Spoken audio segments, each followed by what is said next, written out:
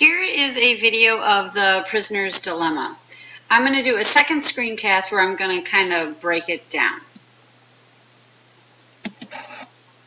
Prisoner's Dilemma. Prisoner's Dilemma is a two-person game, and it describes a situation facing two prisoners captured by the police.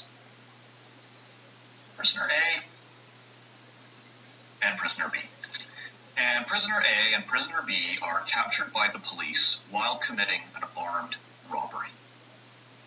And after they're captured, they are placed in separate cells, and they cannot communicate with one another.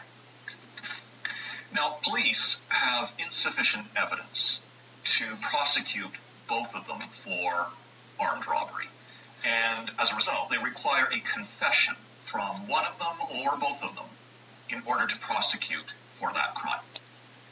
Otherwise, all they can do is bring weapons possession charges against both prisoners, and those charges carry a lesser sentence.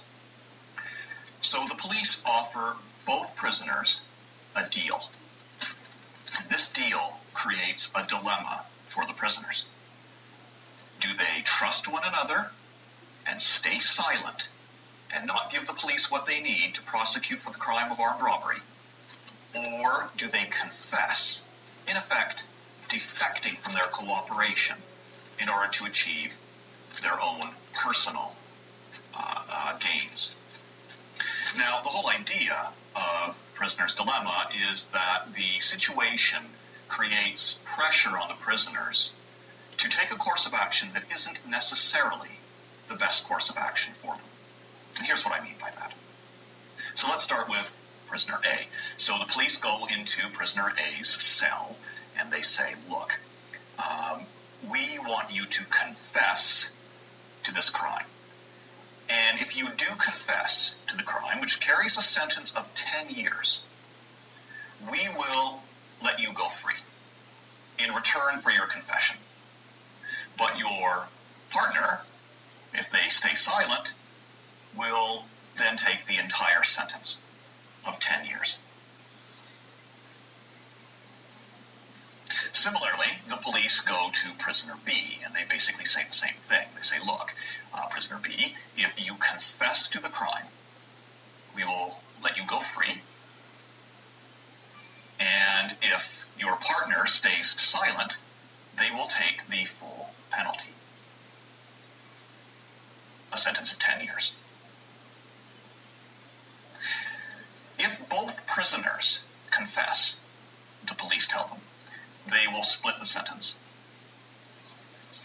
and each will go to prison for 5 years, half of the 10-year sentence for armed robbery.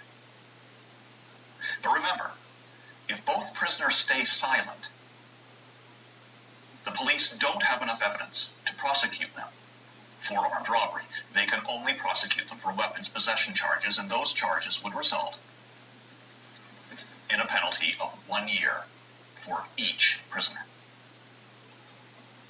And what this dilemma does, it creates a very interesting situation for both Prisoner A and Prisoner B, who, remember, can't communicate. Essentially, it boils down to trust.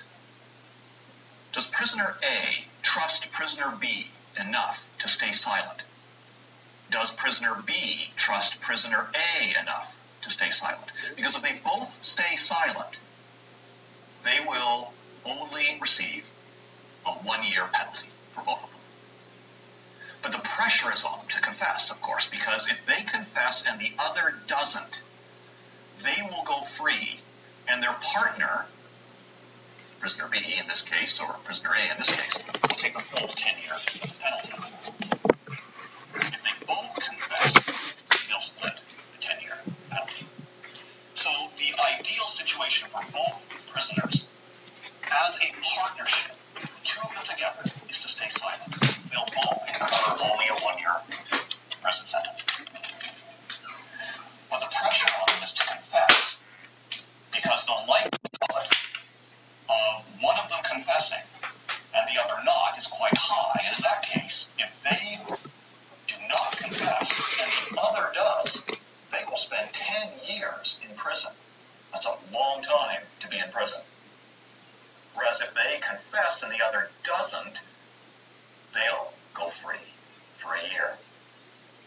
But if they both confess, they'll get 5 years in prison. The result is that it's safer to confess.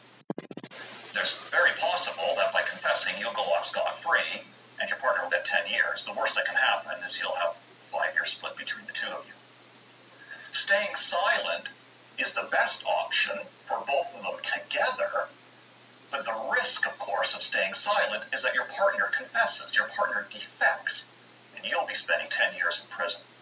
Not good. So the whole idea of the prisoner's dilemma is it illustrates the difficulty for two partners to stay in cooperation with one another, to trust one another.